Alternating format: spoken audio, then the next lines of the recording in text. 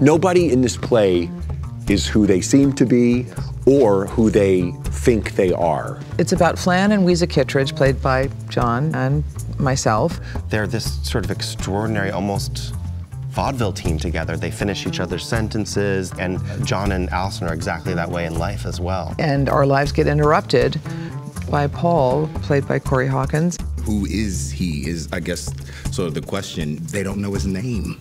You know, something so simple as that.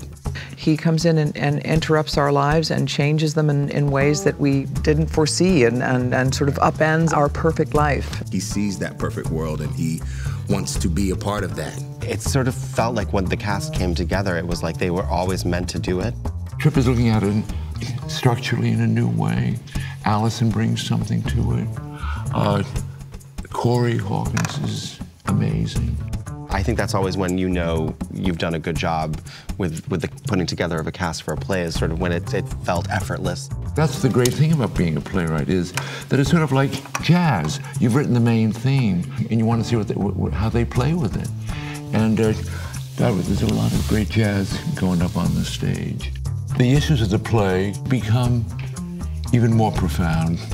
The racial divide is wider than it's ever been, because it is possible to vanish in America. I think one of the things that makes the play so relevant today is it's a play about connection. Especially in this country right now, we can feel so divided.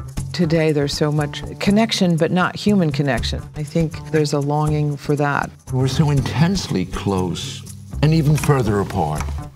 It's one of the rare examples of a truly great play, a true American masterpiece, because it's just you and the play and the audience.